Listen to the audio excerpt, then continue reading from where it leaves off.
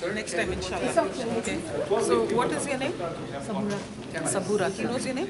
Okay. Name is Pewa.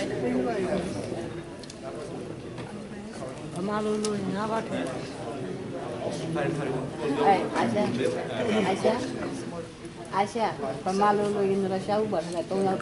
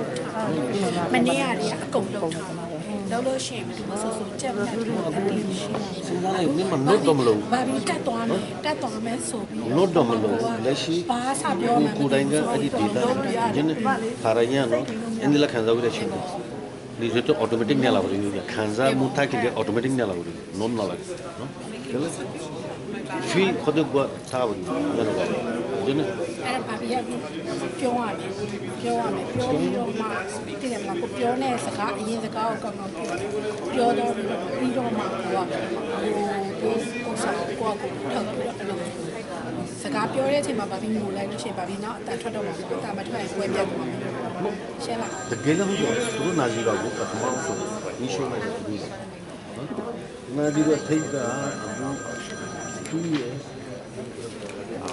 သူ့အကူတော့ရန်နာကြီးတော့သူကစက်နာကြီးတော့ဝါစီကြီးကျေးဇူးမှပါလားဆိုတော့ဒီကဘောပဲပြန်ပြန်နေတဲ့ main part ကလီဒါတကယ်တမ်းကျတော့မှဒီကကတော့ဆိုင်ဘလာမလေးဒီ feel နော်Sabe do outro meio mane kini hindela di auto ne da ona da salama ko se yo hana da situation ba da apna ni Burmese tushar maniki ki hote violence genocide ara gulachina mari to bodogi tahi dase maniki 18 years 19 side से मन के तो होना होती है तो start में आधा पीछे चीज़ बता रहा हूँ लेकिन 2012 में तो ये मामला मन के ऑल अराउंड द वर्ल्ड जब उनके जगह हो गया तो टीवी और कहीं ऐसे एक्चुअल सिचुएशन में कोई तो मानता नहीं तो ताकि रिलेशन एक्चुअल मुझे वो ये मामला टॉन्गो के मान के खुद तबलीग पार्टी शुरू हुई तरफ प्लान बनाएंगे तो कैसे को नहीं बड़े मान की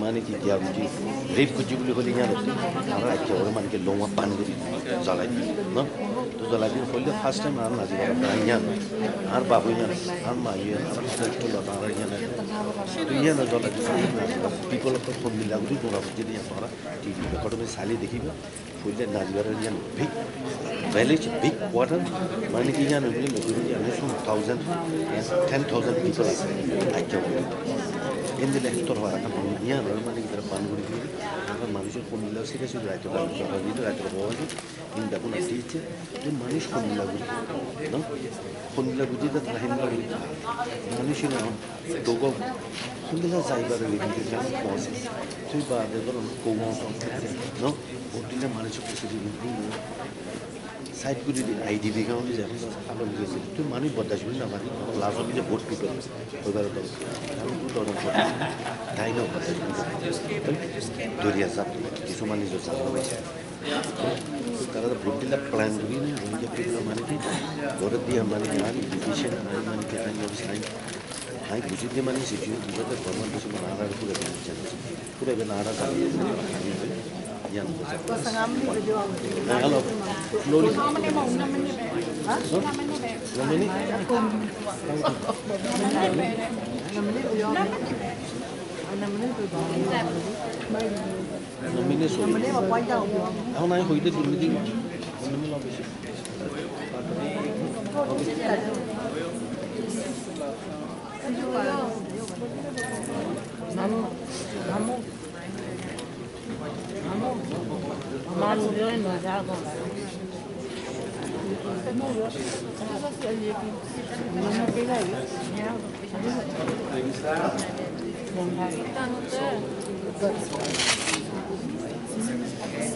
Is there any audiovisual person?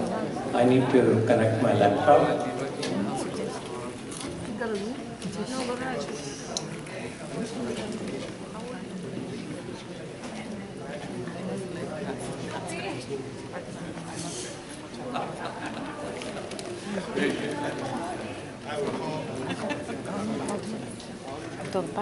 Sir, how are you?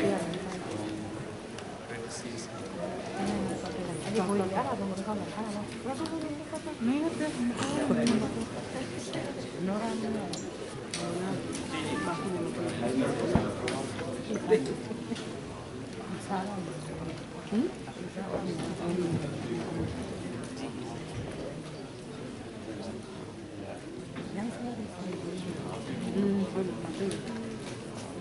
ये काम करते हैं that's all I do.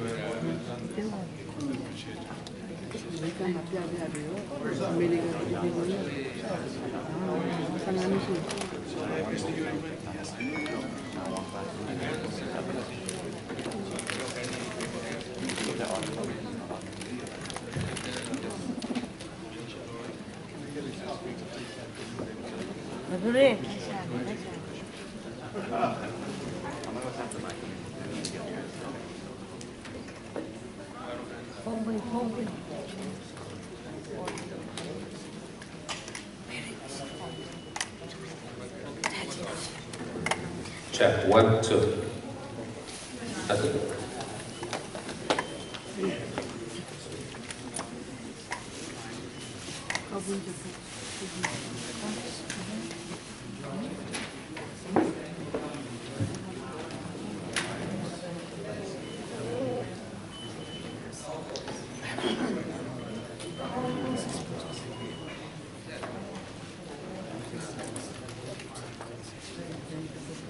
Check.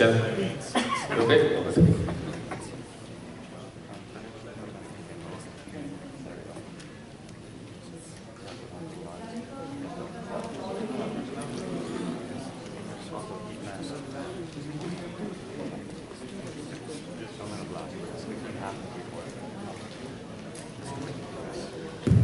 success.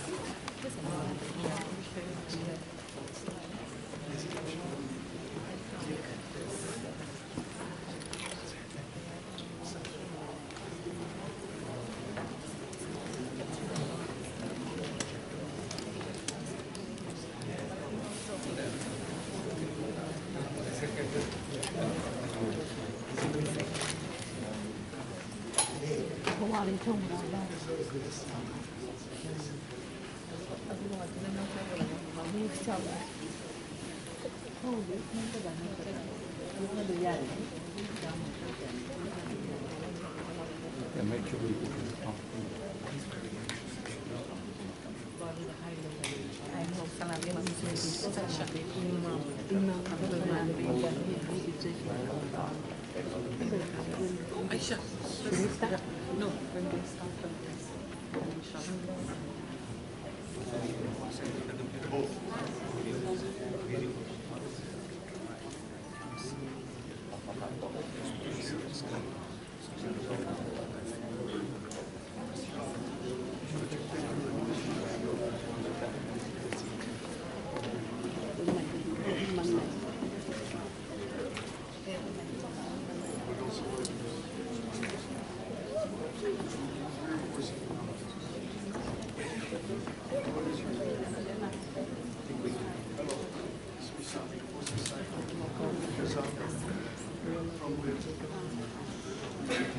Assalamu alaikum, everybody. I know it's about time. I would like to give a couple of more minutes so that the speakers, some of the speakers can get a little comfortable using bathroom and toilet. So inshallah, please give us a couple of more minutes. And fortunately, we will have a little extra time, so we don't have to rush because the room is available afterwards after the session. So I know some of you will have to leave, but that's okay. But the good news is that they cannot kick us out. Alhamdulillah. Alhamdulillah.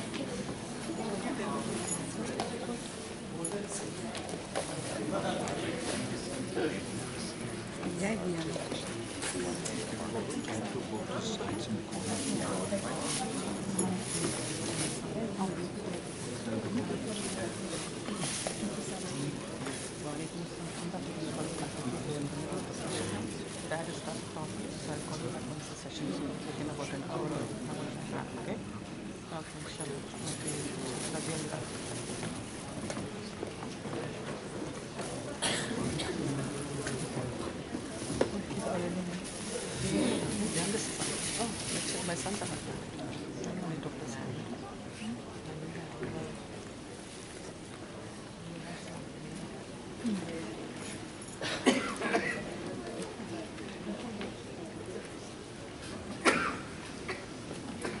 Assalamu alaikum wa rahmatullahi wa barakatuh. Thank you for coming and joining this session, a very important session, Rohingya genocide session, Rohingya genocide in Burma.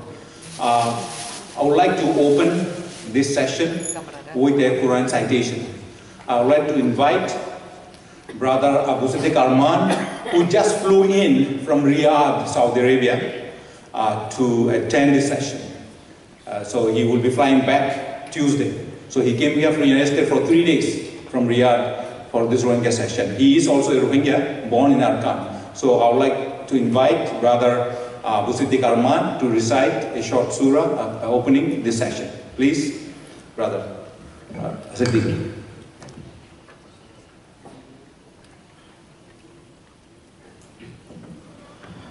أعوذ بالله من الشيطان الرجيم هو الله الذي لا إله إلا هو عالم الغيب والشهادة هو الرحمن الرحيم هو الله الذي لا إله إلا هو الملك القدوس السلام المؤمن المهيمن العزيز الجبار المتكبر سبحان الله عما يشركون هو الله الخالق البارئ المصور له الأسماء الحسنى يسبح له ما في السماوات والأرض وهو العزيز الحكيم.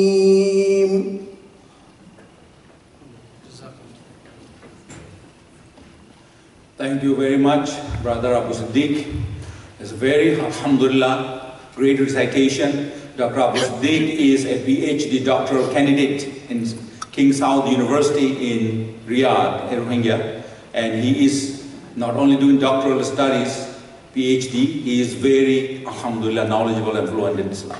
Thank you, Jazakallah khair. Today, before I go to each honorable speakers, distinguished speakers, I would like to give you some idea about how serious this issue is, that the depth and width of the problem of Rohingya people are facing in the genocidal campaign by the government of Myanmar and the Buddhist radicals against Rohingya people. I would like to call on a couple of witnesses to give you a personal story on a personal touch that they have suffered. I would like to invite to the podium Sister Sabura from Arkan, that she personally witnessed and suffered these atrocities and genocidal campaign fight by the government of Myanmar and the Buddhist radicals. Please, Sister Sabura, please come to the podium.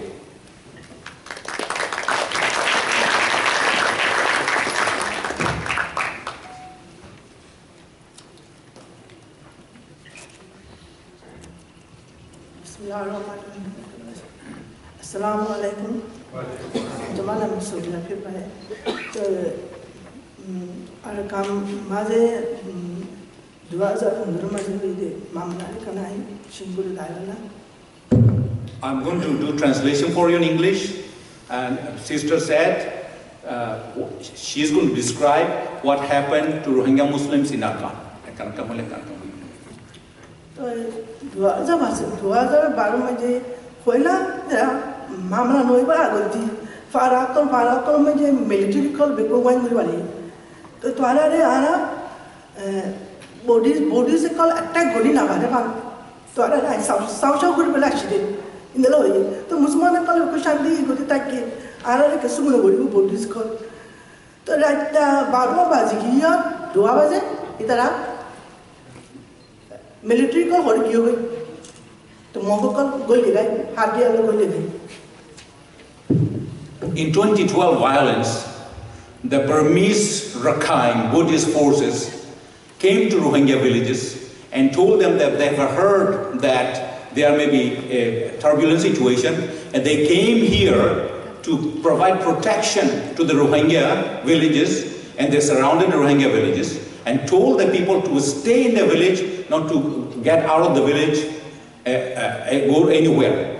And then a couple of hours later, all the soldiers, Rakhine police and Rakhine army, Burmese army has disappeared, and then Buddhist mobs moved in and attacked Rohingya families, and you can see that that was planned. The forces, Myanmar forces came and told the Rohingya villagers not to go anywhere, means they are going to be confined so that they can run away, so that they planned the attack. tôi vào đây gọi rồi giờ lại đến phải như vậy tôi mình ta giúp cái sum mal cái sum này vậy như thế giang này pass है đấy तेरे दाई phải người đấy ông bố tôi वाले दिए tôi बुरा बुरा मानुष का दूर दिन ना मारे बुरा बुरा मानुष का हारिया đấy ông bố tôi जाले दे तो बच्चा पर बेल का ông bố tôi जाले दे तो जॉन जो मैं माने का ना तानिया जुल्मी करे यार जुल्मी घुरी वाले पुलिस बंदूला मार वाला हारी वाला इनला. She said that in her own eyes she witnessed that the Buddhist mobs, backed by Rakhine police, Buddhist police, has attacked the Rohingya Muslim families in the house. They have killed the household members. They have killed the children. They have killed the elderly who cannot even walk. And they have thrown, they set the houses on fire. She personally saw in her eyes. They have set houses on fire and throw the children to the fire. And also they kill the elderly and throw them in the fire, burn them. And they pull all the young women and they rape them in front of her eyes. And not only rape them, they have shot them after raping and killed these young women who are raped by these Rakhine Buddhist and Burmese forces. आज ये जंबाज बाज़ है जिधर यहाँ कैंगर बुतरे इधर high ना वाले लोई ना वाले पन्ना बुरी ना वाले तो आरा दे ना यार शांति की हो इधर अलग तो आना की गोली तिबा दे कैंगर ली गोमो बदी इधर अलग करना तो आरा करना खुशी गोली करो. So they left. They have to leave their villages. They left, went to IDP camps. Many of them are IDP camps. Many of them have left somehow to Malaysia, Indonesia, Thailand, Bangladesh, wherever they could find the refuge. And they arrived here, and then they are thanking the government of the United States and the community, interfaith community, and resettlement agencies, United Nations Refugee, UNHCR and others, that they have changed their lives to bring this in the country so that they do not have to worry about getting killed anymore, and they are seeking your support in this country, that they want to advance the Rohingya cause through your support in this country.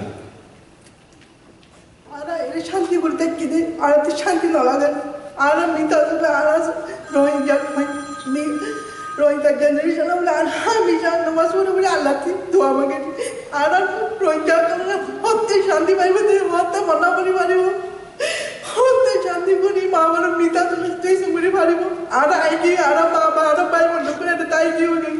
It has in the Gilan, the Tora Kanaburi. Help me, Rohingya, please help me. We came here to this country, we found the refuge. And we are not happy. Although we have a secured life here, we have to worry every night. We cannot sleep because for those who have left, for those who we left behind in our homeland, and we cannot find peace in our lives. No matter where we go, we still have to worry. And your help, we hope that your help, our support to our cause can only solve this issue.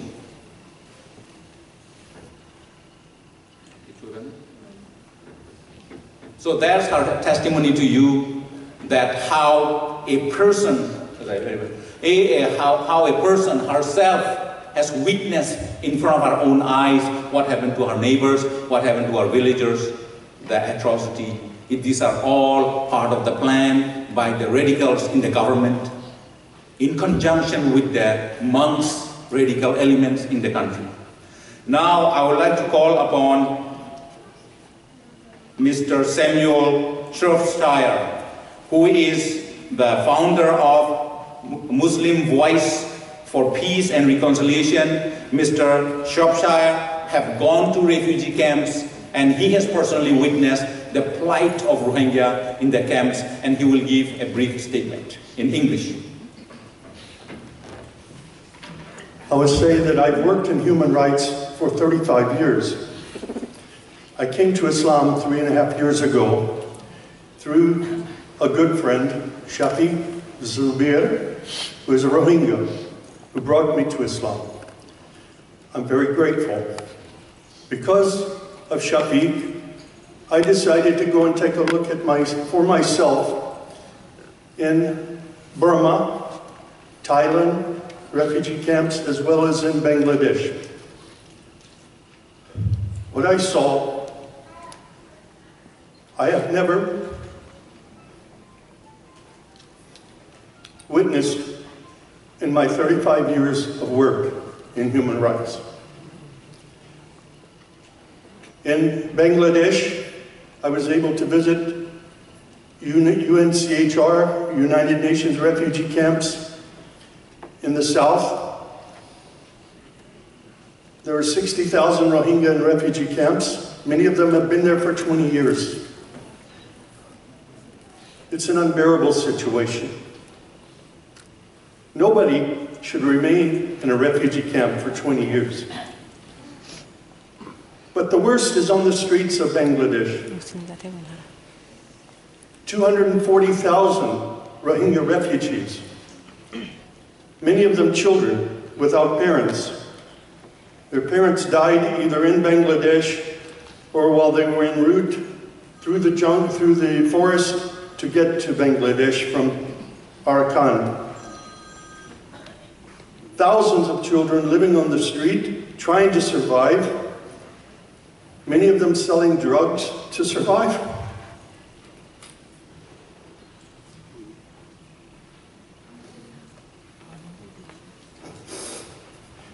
Many of them being sexually abused to survive.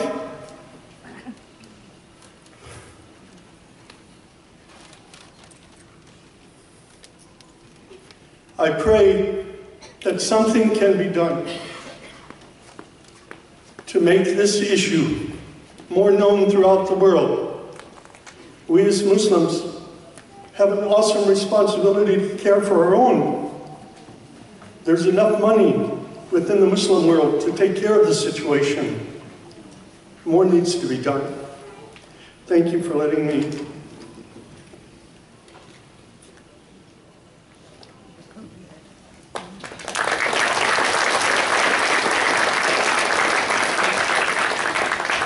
Thank you very much, Mr. Shropshire, for giving your personal accounts on what you have witnessed in the Rohingya refugee camps. There is only tip of an iceberg. There's only a small portion what Mr. Shropshire have described in Bangladesh. You go to Thailand, they call it detention centers. They don't have any refugee camps. Detention centers. There are 10, 15, 20,000 Rohingya men, women and children are there, and they have been sold to human traffickers. And there are reports from writers we have seen that authenticated reports that these women and children, and they are being trafficked to sex slave industry in southern Thailand. The old people crisis and many other things. So this is the refugee camps in those countries are dire situation. And not to forget the refugee IDP camps inside Myanmar, inside Burma, in Arakan. They are targets of human traffickers. They are selling women and children for the sex industry and other hard labor situation. I'm going to get started now with the speakers, but I would like to give you a quick overview of the situation and then update you with the current status, and then our distinguished speakers will have 10 minutes each to give their perspective. And then at the end, after all the speakers speak, and then I would like to take some questions from the audience for any speakers that you might want to address too. As you know, the situation situation in Arakan, you have just heard, has not improved. It has not improved. On top of that, they have gone from bad to worse. You have heard all the stories. This is what happened. I want to give you a very quick brief. This what's happening in the Muslim plight of Muslims, plight of Rohingya, is all pre-planned. It's part of the national strategy because of the government of Myanmar and the Buddhist radicals have developed this genocidal strategy to eliminate Rohingya population. If you look at the Roman statute, read the articles, what is genocide, and look at what's happened to Rohingya, you cannot separate them. We often, international community, go to backstage to say bravely that it's a genocide or not, but let's go by definition. Then we will argue whether it's genocide or not. We don't want to be diplomatic. International community wants to be sometimes diplomatic, but the reality remains what is happening in our country. These are pre-planned. Government has done this. They use monks, they use radicals to cause the violence, so that, you know, this is the tactic, strategy they use. Government of Myanmar does not want to address the core issues of citizenship that they have taken away from Rohingya people. They don't want to address the core issues of human rights that include freedom of movement, free to marry, freedom to seek higher education, land ownership, free to worship, want to pray. You don't have that freedom. That all series of human rights violations. Myanmar government does not want to address that, so they will develop a distraction strategy to distract from the core issues of violence. So now, after the 2012 and 2030 violence, they stop the violence because they can stop it. They can create. They have the strategy. They are the masterminds. So they stopped it. Now, what will happen? International community want to do anything about Rohingya issue? They say, oh no, we cannot do this. It will create instability. It will create violence in our country. So let's not do this. You see, this is the whole idea. The tool, the instrument they are using as violence. Anything they don't want to do, they use Rakhine as an excuse, as a reason why they don't want to do it. They are not allowing international NGOs to go and provide humanitarian assistance. International community asks, why cannot we go there, give that assistance to all people, Rohingya and Buddhists, all, not just Rohingya, all people affected by this violence. And they said, oh no, you cannot go, we cannot let you go there because it will cause violence. So on, so on, so. Give the citizenship back to Rohingya. Return of IDPs, 140,000 Rohingya and Khmer IDPs are in camps. 21st century concentration camps. That's what New York Times called it. They went there and they saw it. They call it 21st century concentration camp. They are not allowing the Rohingya IDPs to return to their villages in 13 townships. What's the reason? Verification. Or they have to verify. We know how to verify they are really from here. What they did, they burned their villages. You heard the story. They lost all the documents. They could not take any nationality cards, NRC card, phone call show. All what they have, family registration card, everything. They lost everything. They don't have anything. Now, how they can produce? What they can produce show that they are not from there. These are all pre-planned. The situation is very dire with the verification process. They are demanding now that they have to be verified that they are from there, not from somewhere else. And they come with green card ideas, pink card ideas. They gave the white cards and took them away. So this is what is going on. There is a crisis after a crisis we are facing now. Before we can address one crisis, there's a second one. So we cannot go to the first one. Before second one is addressed, a third crisis. So you cannot go to the second one. These are domino effects we are facing. So right now, there is very little room to talk about citizenship. Now, every day there's bad news.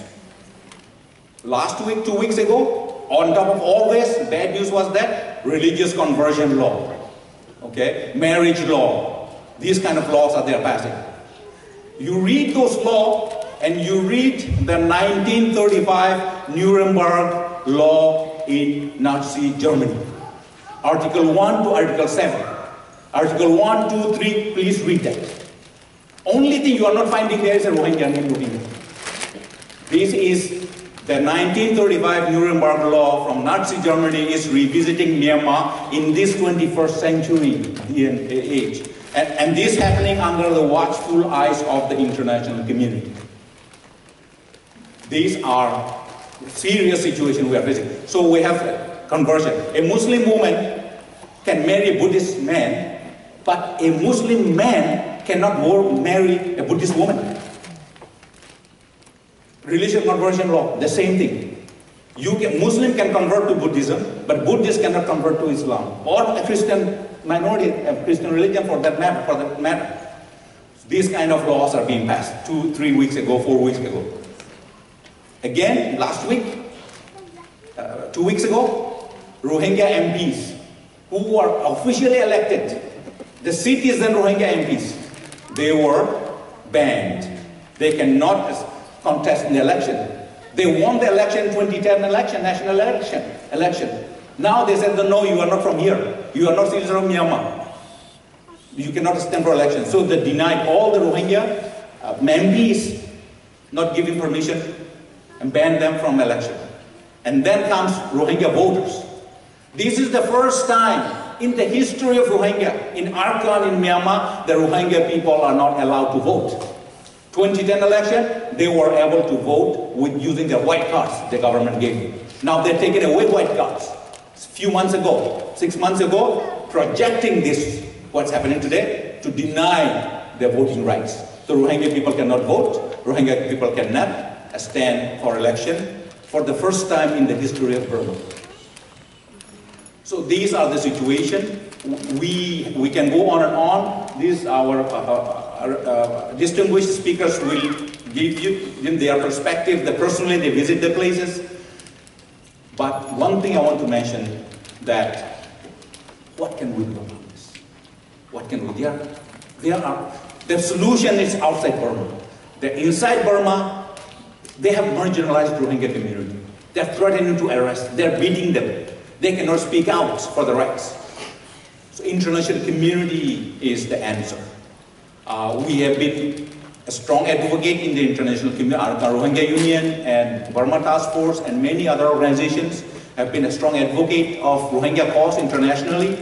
We have made tremendous progress. United Nations General Assembly, we have 4 or 5 resolutions about Rohingya and Myanmar. United Nations Human Rights Council in Geneva, we have 4 or 5 resolutions. Recently, a couple of months ago, there was a strong resolution proposed by OIC, sponsored by Pakistan, alhamdulillah, and it was passed in Human Rights Council, United Nations in Geneva. You have resolution 418, we have resolution 418 in US Congress. Inshallah, we are pursuing for another one in Senate. So, a Canadian Parliament has had hearing. There's a hearing over Rohingya issues on the Capitol Hill many times. So internationally, we need to keep the pressure on Burma. The word I always use is sustain. We have done effectively this work throughout the world, but we have to be careful not to drop the ball, not to slow down. We have to sustain the momentum. We have to increase the momentum so that Burma government looks for windows where things are sliding, and then they will do the bad things. Boat people crisis, there were international outcry 3 months ago, right? And they did something. Now boat people crisis, international outcry had subsided. So they are going back to what they have been doing to Rohingya people. So we need to sustain the momentum internationally. You American Muslim Ummah, you have your congressmen, you have your district, you have your senators. You need to reach out to them and voice your demand that as an American Muslim, you are asking your senators to support the resolution in Senate, in the House, and to pressure White House to work with Foreign Relations Committee and others in Capitol Hill, and work with NGOs like United to End Genocide, very effective, alhamdulillah, Washington. So that's what your job is. You can make the difference. Rohingya people in Burma are trying, but you know their situation. Every one of you counts. Every one of you counts, lending your support. You don't have to put financial support always. Your moral support, political support, humanitarian support. There's all kind of support you can lend. You know, being here is significant support. Being here, just listening to our speakers, you can do that. And you have a moral obligation, moral responsibility to save a community in the world, in one corner of the world, where Burma is about to disappear. They are headed for extinction, and you can save them.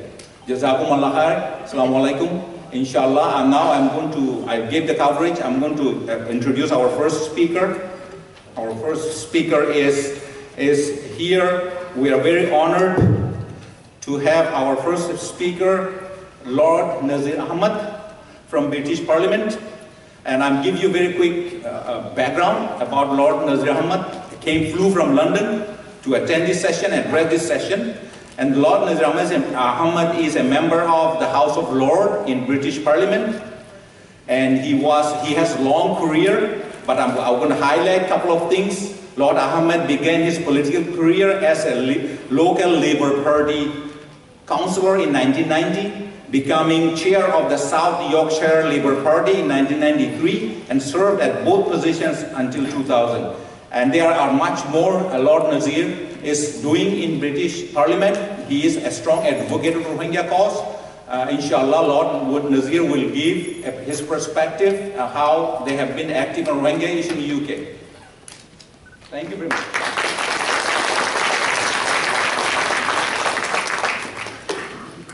Bismillah ar-Rahman ar-Rahim. Dr. Waqaruddin, a very distinguished panel of speakers, brothers and sisters, Assalamu alaikum. Let me first of all say thank you to ISNA for organizing this meeting this afternoon. I had prepared some notes to speak on very similar issues which you heard the moving testimonies, and of course Brother Waqaruddin who has given us detail of the genocide that is taking place. I'm afraid I'm the least qualified out of the panel because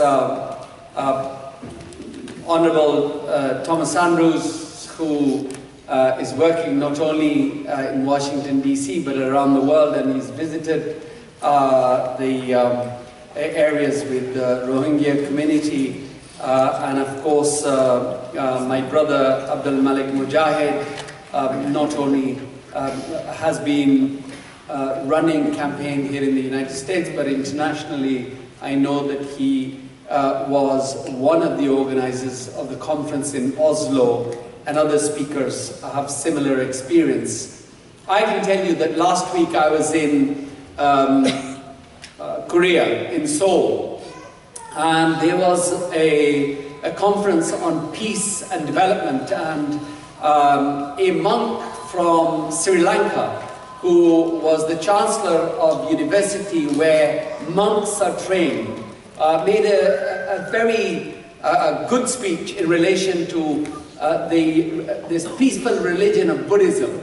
And he said that Buddhism is the most peaceful religion in the world. And of course, a lot of what he said, I think all the religions generally share in terms of values and in terms of their beliefs. And then when he finished and there was opportunity to ask questions, I was the first one to raise my hand, and I said, "Sir, could you please explain to me, I always thought that Buddhism is a very peaceful religion. Everybody in the world thinks Buddhism is the most peaceful. In fact, they don't say that about Islam or Christianity, but they say about Buddhism." And I said that I went to Sri Lanka and I saw BBS, those Buddhist monks burning down houses and buildings and businesses of Muslims. And then you have 969, and Thomas was telling me that they've changed their name now. The Buddhist monks who've been involved with rape, burning down houses, and burning down mosques, and of course driving communities out of their houses. How does that compare with what you've just said? And he was very diplomatic. He sort of, first of all said, you know, you are from England, I studied there, it's a great country, just to calm me down. And then, but he was very clever. Then he turned it around and he said, you know, Islam is a peaceful religion and you've got ISIS. And, you know, we also have 5% of our 95% is very peaceful. But what I said back was that ISIS is not made of muftis and imams. Yours are Buddhist monks who are doing this. And that's the difference. But I also, and there's no justification for ISIS, by the way, because I did try to explain that ISIS has nothing to do with Islam. These are former socialist Saddam Hussein's Baathists who were driven out because we had sort of dismantled the state. And we dismantled the soldiers and their administration and sent them back. We didn't give them a penny, we didn't give them anything. And they were pushed back, and the new government, which was led from Najaf and Malik's government, that pushed them so economically, and no justification what they're doing. But that gave them a cause to fight. And the only thing that could unite them was not socialism or Baathism, but it was about Islam. It was Islam that actually united them, at least in my understanding. But today, what you see both in Burma and in Sri Lanka is that these monks that have been doing this. So about 2 years ago, 2.5 years ago, when we first saw those terrible photographs on social media, many of you would have seen those horrible pictures of boys, girls, old men being slaughtered and bodies laid on the floor, houses that are burnt down. And of course you must have visited the 2 stalls here at the convention center, and those pictures of innocent people that have been burnt down. And of course British newspapers have said that Rohingya community is the most persecuted community in the world. And I totally agree with Dr. Vakaruddin that this regime is the modern fascists, the Nazis. They're using exactly the same tactics. And if you look, I mean, 2.5 years ago when I actually saw these pictures, immediately we organized a meeting with the ambassador of Burma and Myanmar, and we went to see him with a delegation of politicians, Muslim politicians in the British Parliament, as well as one brother who is from Burma. And we went to see him, and of course he tried to justify. And then he gave us this excuse, and he said, well, you know, most of these people are not from Burma. They are new people they are Bangladeshi citizens who have come after 1971 and who are actually still coming in because they are economic migrants. And then I check up. Then I actually done some research, and Muslims have been in Burma when Minso in 1430 of the kingdom of Maruk, after 24 years of him being deposed, he stayed in Bengal, and then he regained control of the Arkanese throne in 1430 and with military assistance from the Bengal Sultanate. So Muslims came along from Bengal 1430. And so going back hundreds of years of these communities that have been there, but more importantly, British, when we actually took over this piece of land, as we've done in the past, we've taken some people with us who could produce some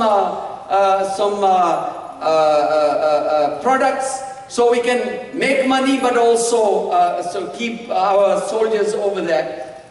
Going back over 100 years, in 1826, there was, that's when the British took over, and then they took farmers, laborers from this part of the world. But really, the problem actually started, as I see it, is since this military regime took over.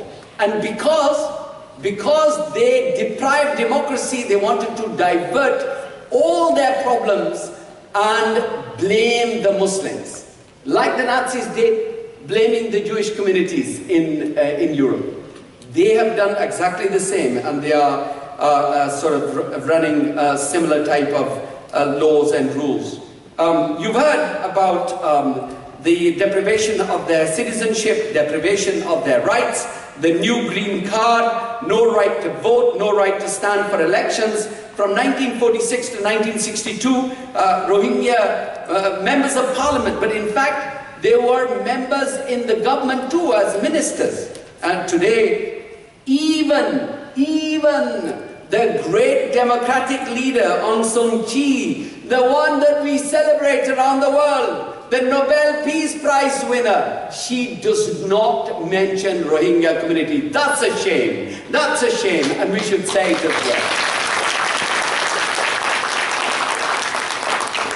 So whilst they, you know, the regime talks about this, the whole thing started from the gold shop, the arguments there, then they talk about this rape, allegedly, and then actually, like Brother Bakar said, and all the speakers will tell you, this was designed, this was done deliberately, and deprivation of their citizenship, their rights, and actually, I have no idea what their plans are really, because the problem with this situation is that sadly, nobody wants the Rohingya communities anywhere.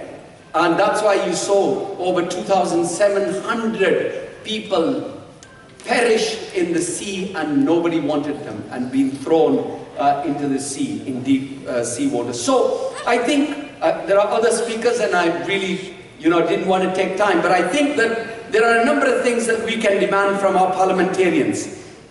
Yes, I congratulate the Congress for the fantastic resolution, and I hope that the Senate will also pass something. We have an all-party parliamentary group with Baroness Kinnock, who's a great woman, wife of former leader of the Labour Party, Neil Kinnock, and she was a minister in Labour government as well. She's a strong advocate and also chairman of the all-party parliamentary group, which supports the Rohingya community.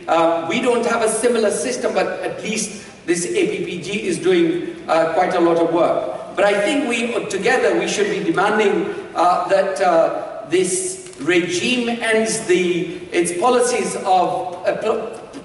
and practices of genocide and restores full and equal citizenship rights to Rohingya communities. We should demand that they institute the right of return of all the displaced people. And we should also demand that they provide protection for the vulnerable and for all the communities, including Rohingya community.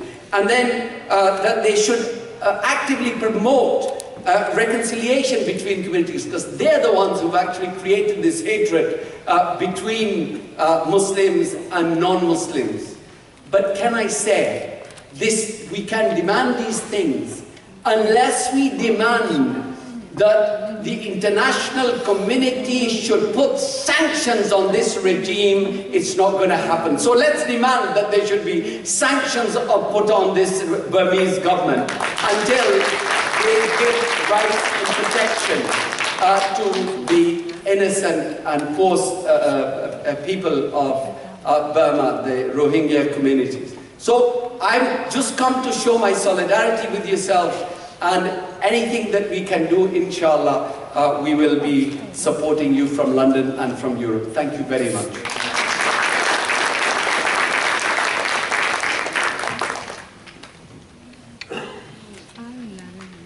Thank you very much, Lord Nazir Ahmed, for your touching speech on Rohingya issue, and that's going to go a long way on the international level. Now I call upon our second distinguished speaker, Honorable Tom Andrews. Honorable Tom Andrews is the President and the Chief Executive Officer of the United to End Genocide, based in Washington, D.C. in the United States. Congressman, Honorable Tom Andrews is a former congressman from the state of Maine, and he was most recently served, he has most recently served as the National Director of Win Without War, a coalition of the 40 national organizations promoting a more progressive national security strategy that calls for prudent use of military engagement. He has worked to promote democracy and human rights throughout the world, many regions of the world. Honorable Tom Andrews is a strong advocate of Rohingya people. He has fought for Rohingya in the Capitol Hill, testified with me many times in the Congress hearings, and he was actively engaged in Resolution 418 and pursuing right now for more resolutions from U.S. Senate as well as more resolution from U.S. House of Representatives. Honorable Tom Andrews has visited Arkan, visited many parts of Burma. He has personally witnessed how these people are suffering. And I call upon Honorable Tom Andrews to provide his perspective and his experience and his views and visions about Rohingya cause. Please welcome Honorable Tom Andrews. Thank you very much, Dr. Dean, and thank you very much, everyone. I brought my watch with me because, as I told the group in the last ISNA conference that I had the honor to participate in, I confessed that I was a recovering politician, and that as much as I would like to keep my comments brief, I make sure I have my watch on me so that I'm assured to keep them brief, because it's kind of it's kind of what you get when you're a politician. You end up speaking on and on. But we have some very important speakers here today. We're short on time, so I'm going to try and reduce my remarks to the essence of what I would like to say today. Since the last ISNA conference in which I spoke, I wish I could come today and tell you that conditions have improved, but as you've heard so poignantly and powerfully today, and as we've seen in the news over the last year, things have deteriorated. They've gotten even worse. And as we've heard, the rights of the Rohingya have been systematically abolished, denied, and campaigns of hatred and bigotry, systematic campaigns, well-financed campaigns, stirring up fear and hatred among the people of Burma, about Muslims, the Muslim community in general, and the Rohingya in particular. They've never been more powerful, well-financed, and sophisticated. So things, I'm afraid to say, are even worse than they were when I addressed the ISNA conference last year. But I want to say that there is hope as well. There are elements of hope. And the hope resides in our minds, in our hearts, and in compassion, a fundamental ingredient of the values of Islam. And we've been able to see those three combined with action to move people in directions that are so important. Inadequate, we have a long way to go, but we've been able to see movement in the right direction. Last year I asked everyone who was participating to please support H.R. 418, a resolution before the House of Representatives that brought this crisis directly to the floor of the House and called upon not only the government of Myanmar to change its policies and reverse direction from the systematic persecution, but called on the government of the United States to take a stronger stand on behalf of the Rohingya. It passed overwhelmingly. And one of the most powerful moments of that debate was the fact that they took, since I've been here last, I've been up into the camps visiting Rohingya 3 times, 3 different trips. And I took photographs of what I saw because it would be unbelievable, I thought, to just simply try to describe what I was seeing. So I took these photographs and I brought them to the halls of Congress. And leaders of both the Democratic and Republican Party said, when we go to the floor to talk about the Rohingya, we want your photographs on the floor with us, showing the Rohingya people. We want to tell the stories of the suffering that is going on in that part of the world. And so the head and the heart, the compassion, was appealed to of members of Congress and the American public. And just as we saw in the horrible tragedy going on in Syria and in Europe just 2 days ago, that photograph of a 3-year-old Syrian that was on a beach, face down, drowned, trying to save himself and his father trying to save his family, has turned around the intransigence of so many governments to not accept and not support those who are seeking salvation. The head and the heart, very, very powerful. I went into the camps, as I mentioned 3 times. One of my trips, I brought a group of ASEAN parliamentarians from Indonesia and from Malaysia and from Cambodia and nations around ASEAN. And I said, I want you to see for yourself what it is we're talking about. Because ASEAN, in addition to the United States, is in a position of incredible influence on the government of Myanmar, and you must act in ways that you haven't acted before. So we issued a report which I have brought today, and this report was put before the ASEAN Summit of Prime Ministers in Kuala Lumpur in the spring, and was delivered to each Prime Minister that was attending that summit. These parliamentarians had a news conference that was widely covered throughout the region. The New York Times, the Washington Post, it was covered in Burma. And for the first time, the ASEAN prime ministers decided that the principle of non-interference, which is such a core principle of the way ASEAN works, was no longer adequate. The foreign minister of Malaysia announced in a news conference opening up that summit, he said, ladies and gentlemen, the principle of non-interference is no longer adequate when we see the crisis of the Rohingya before our very eyes. And then, of course, we heard the boat crisis, which was a horrible, horrible tragedy. But before the eyes of the world, not only did we see this human tragedy, but this tragedy of negligence of government and public officials. Burma, of course, the government of Myanmar characteristically responded by denial. They said that there are no Rohingya on those boats, and they're certainly not from our country. Of course, the president of Myanmar says there are no Rohingya in my country. Continues to publicly say this. And then the other governments in the ASEAN countries that were on that, surrounding those poor, desperate people, instead of mounting a major search and rescue operation, deploying navies to rescue these families, they deployed their navies to tie the boats up and pull them farther out to sea, so they wouldn't have responsibility for those desperate asylum seekers and refugees. This, ladies and gentlemen, is outrageous and unacceptable, and should be unacceptable to every human being on this planet. What an outrage! But the world saw it.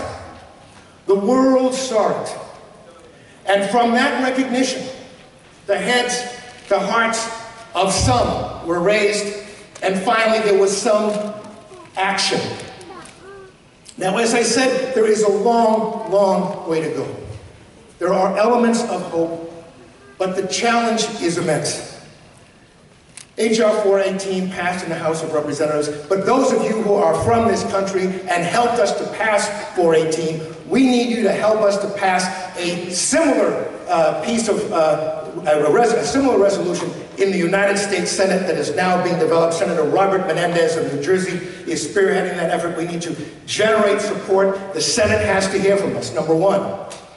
Number two, I was so pleased when the Majority Leader Mitch McConnell, who leads the Senate, and has been a strong advocate of Aung San Suu Kyi and the reforms and the positive steps that were taken when Aung San Suu Kyi went from house arrest into Parliament. But he took to the floor a few months ago and he said that he was very disturbed by developments in Burma today.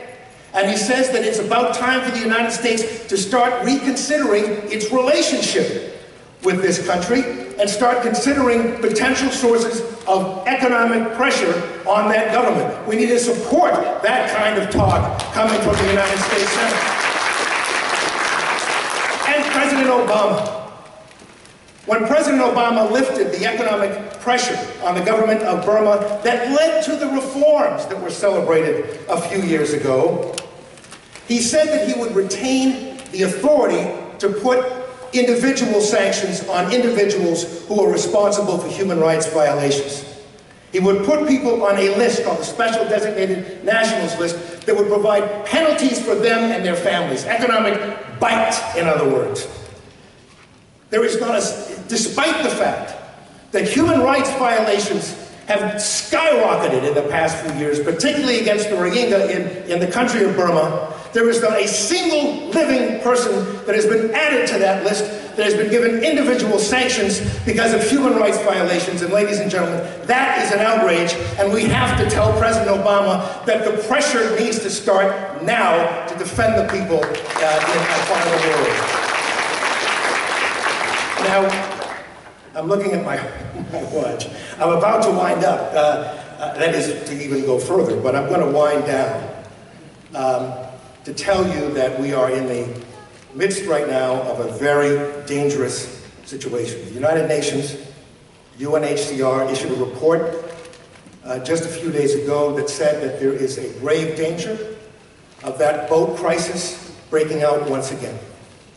That the combination of the continued deteriorating conditions in Rakhine State in Burma, in the camps, the combination of those deteriorating conditions, the blocking of aid going to so many desperate people, and the end of the rainy season, and therefore the possibility of human traffickers enticing more people out to sea is great. So we could be seeing, according to the United Nations, a new wave of refugees and asylum seekers in the dangerous waters once again. We also know that there is an election coming up, a national election in Myanmar in November. And politicians, particularly in this part of the world, are very adept at using fear and prejudice as political weapons. And so we can fully expect that poisonous rhetoric, that dangerous rhetoric, to continue, in fact, to escalate as we move to the elections in November. So we have a very important job to do. As Americans, as humans, it is time for us in this period of danger to speak truth to power, to rise up with our heads, our hearts, and our activism to change the course of history. In big ways and small. You know, when I had lunch after we had the session 1 year ago at ISNA, and I asked one of the distinguished speakers, I said, what would be the single most important thing for President Obama to do when he visits Burma in November, which was last year? And he looked at me and he said, if he just said the name Rohingya when he was in Burma, because the government is putting all kinds of pressure on governments that do business with Burma to not say the name. And so no one's saying their name. They said even Secretary Kerry never mentioned their name when he went to Burma last. It would be so powerful, he said, if the president would just say their name. So when we spoke to the administration, we talked to key officials in the State Department, they said, oh, well, what's in the name? What's in the name? And so we started a campaign in which, an Instagram campaign. I gave this speech to some kids up in Maine. And they said, that's terrible, we're going to start an Instagram campaign. And everyone was holding a sign, and it said, Mr. President, just say their name. Just say their name. And this went from Falmouth High School to all over the world, hundreds and hundreds of thousands, until finally, at the end of this trip, an Associated Press reporter said there's something going on all over the internet that wants you to say the name Rohingya. Mr. President, will you say the name? And he said the name, and he said we need to stop the attacks that are going on against this people. So in big ways and in small ways, let us recognize the horror, but let's also recognize the hope. And with our heads and our hearts and our action, let's save the Rohingya. Thank you very much.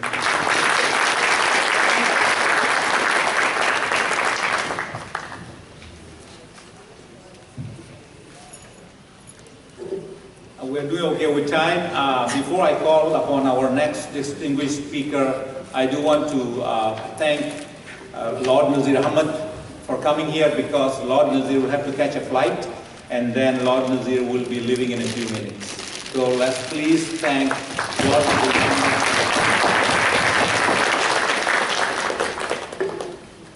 Our next honorable speaker is Imam Dr. Abdul Malik Mujahid. And I don't think I need to say a lot about Dr. Mujahid, because American Muslim Ummah is has well recognized Dr. Mujahid's dedication to Rohingya cause. Briefly, Dr. Mujahid is an American Muslim Imam, an award-winning author, and a producer with focus on contemporary social issues, public policy, and Islam West and West relations. He chairs Burma Task Force USA, which is a coalition of 19 major American organizations to stop the genocide in Burma. Imam Mujahid also serves currently serving as the chair of the Parliament of World Religions. Imam Mujahid is very passionate about Rohingya issue. He is a strong advocate, particularly in the United States, and he often travels to international destinations. He has been to Malaysia, Indonesia, met with Rohingya refugees, and has a personal story he has. And Dr. Mujahid is also very active in mobilization of communities throughout the world, and conducted many seminars, sponsored many seminars and Rohingya sessions in Oslo and many other locations. And Dr. Mujahid will continue to support our cause, and is very dedicated. And Dr. Mujahid will give his views on Rohingya issues and his achievements and his mission on display. Please welcome Dr. Mujahid. Assalamu alaikum. Alhamdulillah, alladhi kafa, wa salatu wa salamu ala sayyidina Muhammad al-Mustafa. Lord Nazir Ahmed and Congressman and rest of the distinguished speakers, the most which I would like to recognize is the presence of a good number of Rohingyas themselves in the audience. I would say, may Allah bless you, make your challenges of settling in a new country easier for you. And where that sister stopped, I'm here, but what about those people who are over there? And that was the phrase which I keep hearing from the people who are just 3-4 days before I met them have arrived in Indonesia. After all the story and conversation, they'll say, well, but I'm here now. What about those people? So let's pray that those people are blessed with neighbors who are people of open heart and kind minds. And the world realizes there are challenges, but everyone had rights to life. It's very easy when we are victim, our supporters are victim, do not pay attention to humanity of the other. For that reason, I like to share with you that the American Buddhist community in North America stands very steadfastly with Rohingyas and the challenges they are facing. they have, each time I call, the call is not a call about convincing anyone. So just tell us what would you like us to do. And they have done each and everything which we have asked them to do in support of India. So American Buddhist community stands with you. And it is very important to realize for Muslims, because we are stereotypes all the time. Islamophobia plays as an element of what is happening to Rohingyas there. And that's the same Islamophobia who killed off almost all Muslims or thrown them out from Central African Republic. And this is the same thing about which New York Times wrote in an editorial, sort of heading Holy Alliance or something against Muslims, and it was talking about extremist Buddhists, not all Buddhists in Burma, connecting with extremists in Sri Lanka and connecting with the extremist BJP and RSS people in India. And I was surprised that New York Times is keeping that type of an eye on that. So Islamophobia, what we fight in America, contributes to hurting people all over the world. So this is an extremely important point to remember.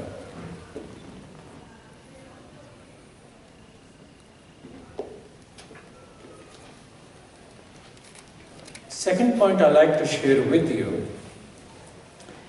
is the food is a major problem. When you ask a refugee, as Congressman you might have done, why you're here? So there's nothing to eat. I cannot do a job, so I have to get out somewhere for that purpose. The calorie intake, Professor Penny Green of UK have established, they are being provided food which is at the level slightly higher than Nazi Germany. Unfortunate Nazi Germany to the people in the camps. Now United Nations have agreed to reduce that calorie count. So now they will be given food which will be lower level of calorie level than it was given to the Nazi concentration camps. So one of the requests is that we pay attention to that. And now within those 3 things, 4 things they give, they have to sell that to buy fuel, they have to sell that to buy oil to cook or something of this nature. So one of the things which we'll be focusing quite a bit is that those people who are there subject to provision from the United Nations are provided that. So Burma Task Force has essentially operated on one method, and that is, give us 10 minutes of your time on the daily basis. And you will have people with our brochures and sign-up sheets. So you sign up your emails. So we can all have extraordinary speeches and feel and cry, but we need to translate our passion and anger into action. How do you do that?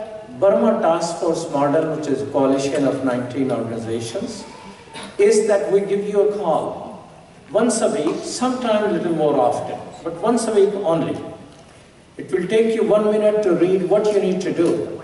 And we very clearly identify, today we would like you to make this 1 phone call, or 2 phone calls, or 3 phone calls, or send an email. So one of the campaigns we'll be doing is going to about increasing the calorie intake, which United Nations has agreed with the Burmese government to officially reduce. So first time in the human history, people who are detained will have no choice but to give in food at that lowest possible level. So, and that 10-minute campaign is very important for the Muslim community, because right now there are other causes being discussed. Muslims have probably as many causes as there are Muslims. My request is just pick one cause. Whatever cause you can pick, whether it's the Black Lives Matters or the poverty in our country, our home places, or Rohingya cause or the Syria cause, pick one cause and spare some time and funding for that, and for the rest of the causes you can definitely make dua for it. It has worked in an amazingly good way. For example, I'll give you one example. Some good people, some good Buddhist people, they let us know in this city, people have gathered, an attack is about to begin. Once we hear that, we do several things. We have a phone call going, we have email and action alert to be distributed outside the mosque and the churches for people, and it just requires to create a great level of buzz. So we have by now created about 1 million people social media network on these issues through 24 different networks. So that phone call, so 10 minutes a day has real meaning. And at least in 4 occasions which we know, those attacks were stopped because of that reason. And not only in that, Muslims are involved, but some Buddhists are involved. So when we did our conference in Norway, which we were the main organizers of it, I was co-chair with Mujahid. We especially picked the location where the Nobel Peace Prizes are given out, Nobel Peace Institute. We selected Norway because Norway talks about peace, its name is associated with peace. But Norway also chairs the peace process in Burma. Everyone with a gun and their leaders are invited to be in the peace process, except Rohingya peoples. They are not invited on the peace process. And there, I had requested one friend, Nobel laureate, and one who is on my advisory board of the Parliament of the World Religion, Desmond Tutu, to have a statement, and they declared it's a genocide. So while sitting there, I was able to make phone calls and said within 6 to 7 hours, we have 8 Nobel laureates committing and stating it's a textbook case of genocide, although it doesn't have the mass killing of that level. We did it in Norway because Norway is a place of peace. At this moment, we thought it is important, so we invited 3 monks from Burma who stood up. One of those monks, I love to call, I rarely take my photos with other people, but he was one of the person I requested, can I take a photo with you? He stood up in front of the writers and said, you'll have to kill me first before you're able to kill any Muslim there. These type of monks and these type of priests are among the best of the humanity.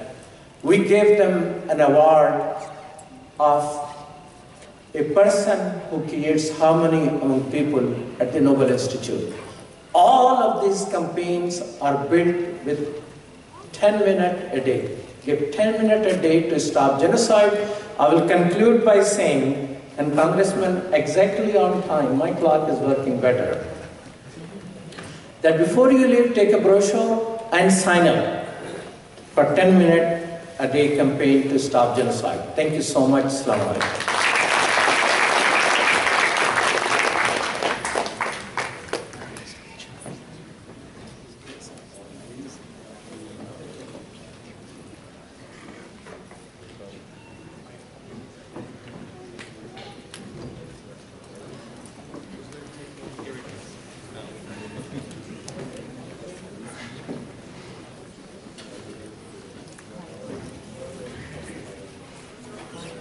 Sorry, there's a medical emergency. One of the Burmese lady speaking Rohingya language, she had an ambulance was there, so I have to do interpretation. So, and I sent somebody else to do their job. So, back in time. Thank you very much, Dr. Malik Mujahid, Imam Malik Mujahid, for his views and his advocacy in support of Rohingya people. Our next distinguished speaker is Mr. Murad Kosi of Zakat Foundation of America. Mr. Kosi is the East Coast Program Director of Zakat Foundation. That is an organization that fosters charitable giving to alleviate the immediate needs of poor communities and to establish long-term development projects that ensure individual and community growth. Please welcome Mr. Murad Kosi to provide his views on Rohingya issue.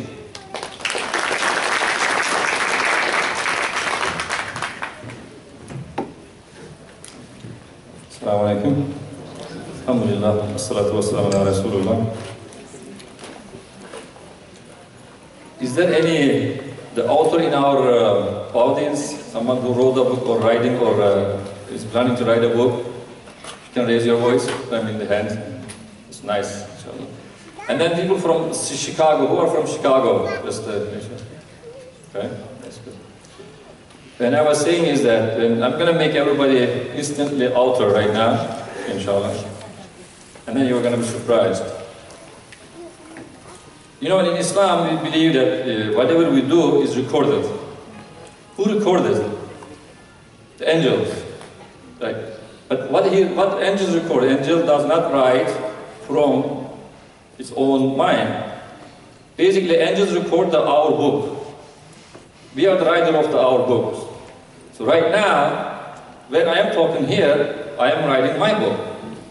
And my previous talkers, future talkers, when they are doing, they are writing their books.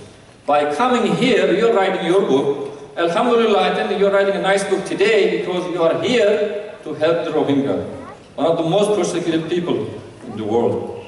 So I'm so glad that you are here, that just support the Rohingya. Zakat Foundation is a tool. It's a tool. Like the microphone. Let's say, if I speak here, you cannot hear me much. But if I speak here, you hear me because of the tool of the microphone.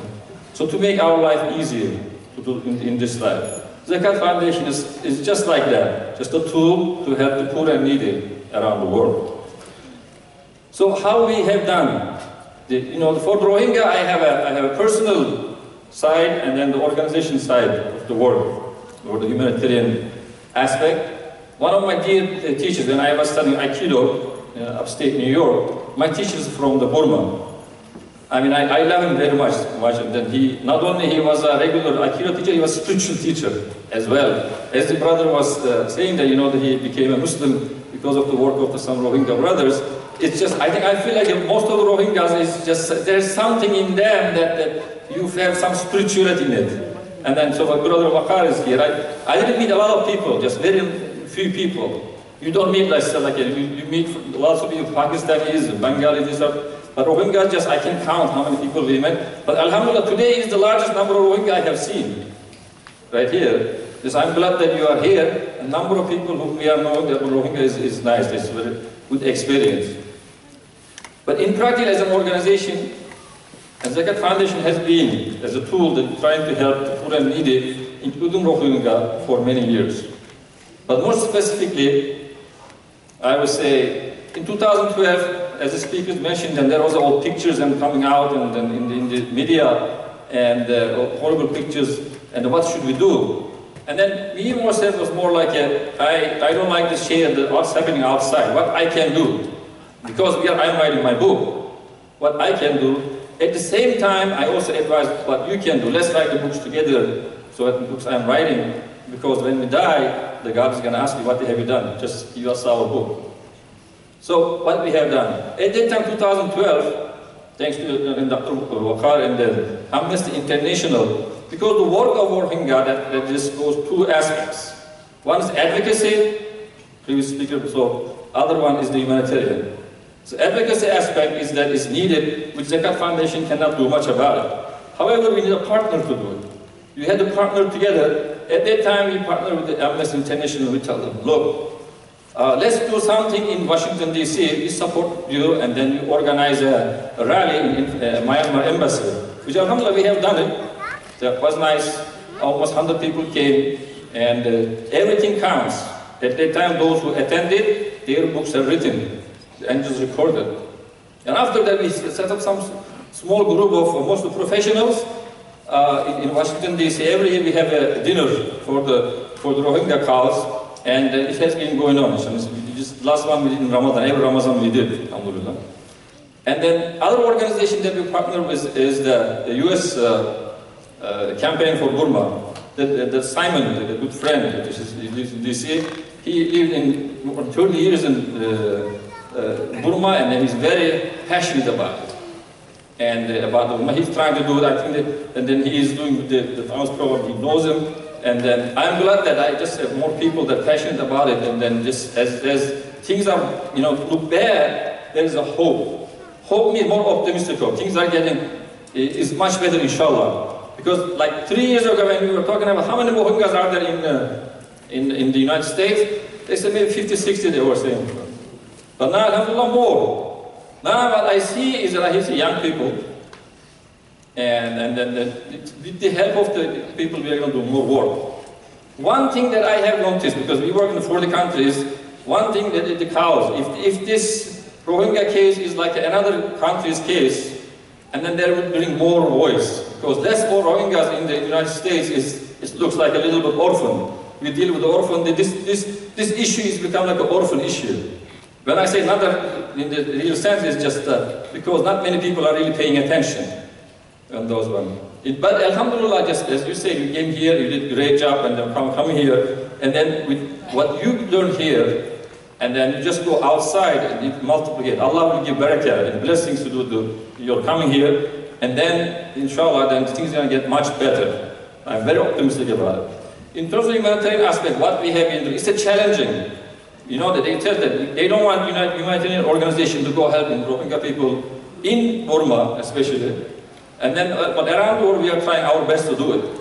And then we have been doing the refugees in, let's say, India, Malaysia, in Thailand, and then in Bangladesh, and then inshallah in Chicago, in New York, USA as well. It's a challenging. I mean, we have done pretty much all of the places, whatever we can do. But those who do work, all we want is that let us help. Because American Muslims are ready to help. Although not many people here are American Muslims, but when we reach out to them, they are very helpful. Because they help the people of the Bosnia, people of Kosovo, they are in Palestine, Syria, they have been helping. Very generous people. They are helping. I know that they are helping this cause as well. One thing is that this sometimes becomes limited because of the access. We try, we struggle. There's a challenge is the helping. But we try our best. Also for Bangladesh, they tell how the Bangladesh government doesn't want Rohingya, and then Burma doesn't want the Rohingya. They are in the middle in the refugee camps. Now we have an office in Bangladesh. Also, we have an office and the current government doesn't like Rohingya much. The previous government was nicer in terms of humanitarian, that we have been doing the good job in the area. When the current government comes, it tells us, look, if you help Rohingya, I'm going to close you, kick you out. But they kick out of the Doctors Without Borders.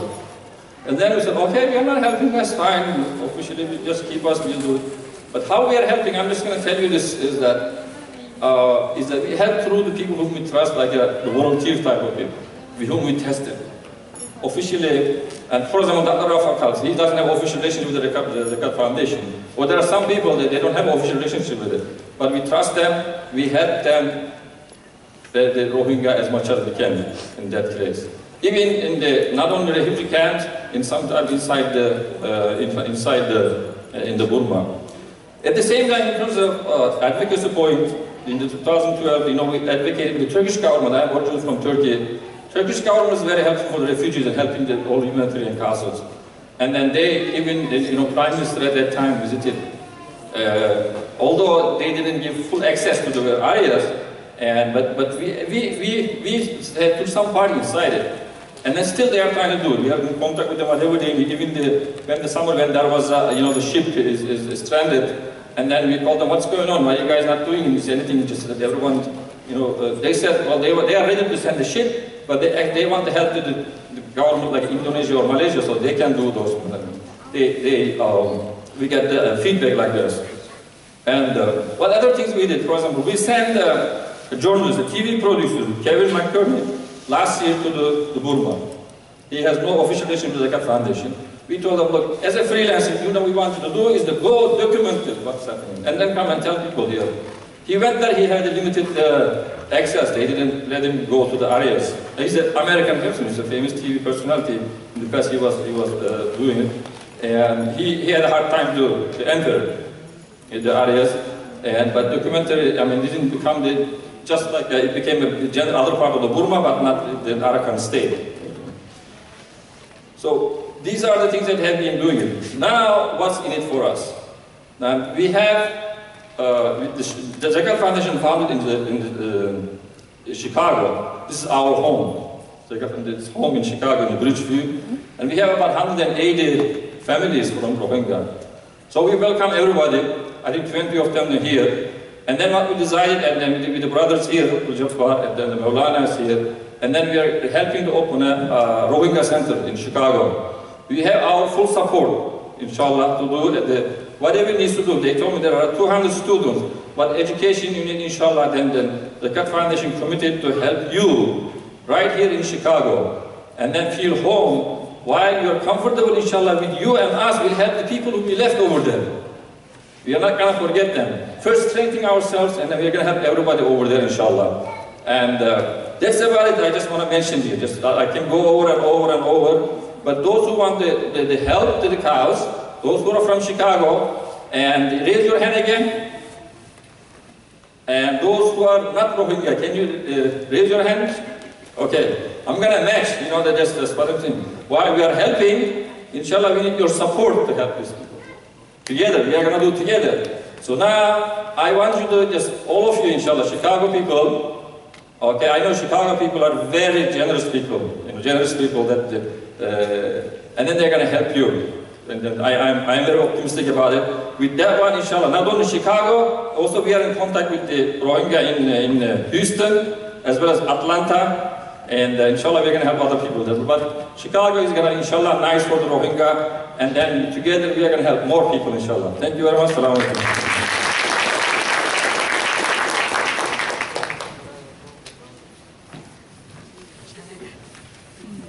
Thank you very much, Mr.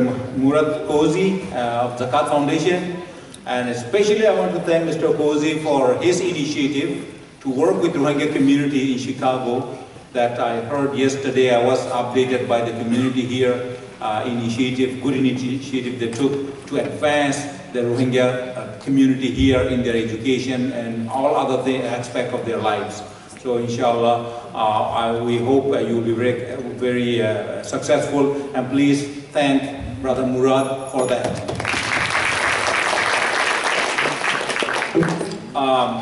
Last, not the least, our ambassador, a special U.S. envoy to OIC, Organization of Islamic Cooperation, Mr. Arsalan Sulaiman.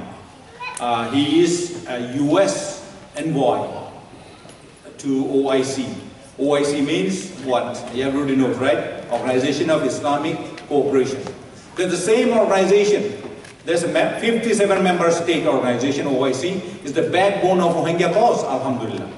OIC is the one who formed our Rohingya Union in Jeddah, in their headquarters, Saudi Arabia, to bring all Rohingya community together and make one single voice on the Rohingya issue, our Rohingya Union. So we are very pleased to work with OIC, with the State Department together on this Rohingya cause. I want to give you a little bio sketch, background of Mr. Arsalan Sulaiman. He works to deepen and expand the partnership between United States government and the OIC member countries that President Obama himself has announced in Cairo, Egypt in June of 2009 for engagement with OIC member countries. That is Brother Mr. Arsalan Sulaiman is instrumental in that initiative that President Obama has taken. He is currently working in a lot of areas in that respect, particularly in civil matters, education, health, science and technology, human rights, and many other areas that United States government has engaged with 57 member country organization, which is for that matter, the second largest organization in the world after United Nations, 57 member states. That Brother Sulaiman is very engaged in that efforts by the United States in working with OIC member countries. And Brother Sulaiman will give you a little his overview of what they have done on Rohingya issues from Washington, D.C., from the State Department. Please welcome Mr. Sulaiman. Assalamu alaikum. Thank you, Brother Waqaruddin. Thank you to our guests, our Rohingya guests who are here and who are able to testify in person about the situation that's happening in Burma, Myanmar, and our guest as well who was able to witness it there, and all of our distinguished panelist members who have been able to travel there, many of them themselves, and see this firsthand and are doing really important grassroots mobilization effort to ensure that there is the relevant and necessary pressure from you all, from the communities, and from the governments to try to change the situation that's happening in Burma. Because as we all know, and as we've all heard, the situation is unacceptable, and it's a situation that has to change. And the United States government is recognizing that, and we're using all available bilateral and multilateral channels to exert that pressure. And so I'll just give you a brief overview, because I know that we are short on time, about some of those efforts and some of the efforts that we're working on with the OIC as well. Because, you know, in the world of diplomacy, there are oftentimes many situations in countries where there are human rights abuses, there are situations like the Rohingya are facing, where their rights are not respected, where they're facing violence and discrimination and ethnic cleansing. And the tools available to government sometimes don't necessarily lend themselves to an immediate solution or situation. But our jobs are to continue that pressure, to continue to use all available tools, and to ensure that all of the voices are collectively heard to put that pressure on. And so that's what we've been trying to do from our office, the OIC Special Envoy's office. But bilaterally from the United States, as many of our previous speakers have mentioned, Burma is undergoing a transition. For 60 years, they had a military dictatorship as their government, and starting in 2010, they began to change to enact some democratic reforms and democratic transition. And it's the United States policy to support that democratic transition. We want to see a Burma that is unified, that respects the human rights of all of its citizens, and that is a democracy, because we feel that democratic governments in the long term are the governments that are best suited to ensure that all of their people are respected, all their rights are respected. And some of our panelists mentioned Sri Lanka and the links between different extremist groups who may be operating in Sri Lanka or Burma and other countries. And Sri Lanka itself has gone through a bit of a democratic renaissance, where earlier this year in January they had a historic presidential election where the reigning president, who had turned his country, which was emerging from a civil war, a successful civil war against a terrorist group, the Liberation Tigers of Tamil Eelam. But after that victory, the country went in a very authoritarian direction. And the people of that country in January of this year decided that they don't want to see that authoritarianism, because part of that authoritarian move was the rise of extremist groups, was the rise of violence against Muslims in Sri Lanka, against Christians in Sri Lanka. And in January, they voted to reject that government, and they elected a new government, a government that promised to have a platform of inclusiveness, of human rights, of democracy. And they reaffirmed that commitment to it just last month when they elected a parliament in the parliamentary elections, when they endorsed the platform of that reformist government. And we want to see the same outcome in Burma. Our panelists mentioned that there's an election coming up in November in Burma. We want to see an election that ensures that the political leaders in Burma are going to be working towards an inclusive country, a country where the rights of all individuals, including the Rohingya, are respected. And because in the long term, that's the best way to ensure that. And our government, our leaders, President Obama, has made it very clear. He's stated on his visits in 2012 and in 2015, he's mentioned the Rohingya specifically during the White House iftar. He also mentioned the Rohingya specifically and recognized a Rohingya, a Burmese political prisoner who was there, Wei New. And so at the top levels of our government, we are pushing the Burmese government to ensure that they are respecting the rights and that they are living up to their commitment to improve the living conditions and secure the full human rights and fundamental freedoms for all communities in Rakhine State, including the Rohingya. And in our bilateral engagement with the Burmese government, we've made this clear and we've made it a priority, and also multilaterally. We've been working with countries in the region, with the ASEAN governments, and as Mr. Andrews noted, it's a very interesting diplomatic situation because ASEAN and many other countries, including many of the OIC countries, as a general matter, they try not to criticize each other's internal affairs because they don't want their own internal affairs criticized. And so it's a difficult diplomatic challenge to get countries like Indonesia, like Malaysia, like Bangladesh, like the OIC members, the Gulf countries, to actually raise with the government of Burma the situation of the Rohingya and to make that a point of priority. And we've been very pleased that the OIC has made this a priority. The OIC Secretary General has appointed a special envoy, a former foreign minister from Malaysia, Mr. Albar, to personally engage in diplomacy on this issue, and he's been very successful in ensuring that the Indonesian and Malaysian governments during the migrant crisis did end up taking a lot of the Rohingya refugees who are fleeing the country into their country, and a number of OIC member states also, at the behest of the organization, did end up giving assistance to Indonesia and Malaysia to defray some of the costs, and we out of the State Department were encouraging and supporting those efforts for the OIC. And we also co-sponsored the resolution that Dr. Bakarudin mentioned in the Human Rights Council that focused specifically on the situation of the Rohingya and other minorities in Burma who are facing this situation. And so we continue that effort, and we look forward to your support in those efforts, because as our previous speakers have mentioned, your voice is critical. Your voices to Congress, to have them step up the pressure is important. Your voices to the administration, to say that individuals who are involved in human rights violations should be put on the sanctions list is important. And we want to see that. We want to see that engagement continue, and we want to see that pressure continue, not just from the governments and our diplomatic activity, but also from our grassroots members from the American Muslim community. And also, just before I close, I just want to mention that from the humanitarian perspective, this is also an area that the United States has been very active. Over the past year, we've settled over 1,000 Rohingya in this country, the refugees who are fleeing. And that's going to be something that we are open to on an ongoing basis. Hopefully the root cause of the situation, the treatment of the Rohingya in the country is resolved and improved, so that can help stem the flow of refugees. But we are contributing to the resettlement of refugees in this country.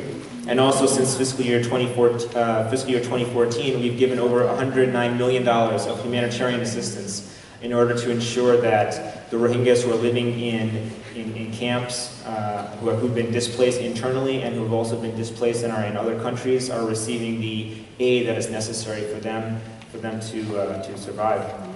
So thank you again for your interest. Thank you again for all of your efforts and your advocacy, and we look forward to that continuing and continuing to work with you all. And I would like to thank again Dr. Bakarudin for all of his efforts and the efforts of all of our other panelists for all the work that they're doing. Thank you. Jazakallah khair.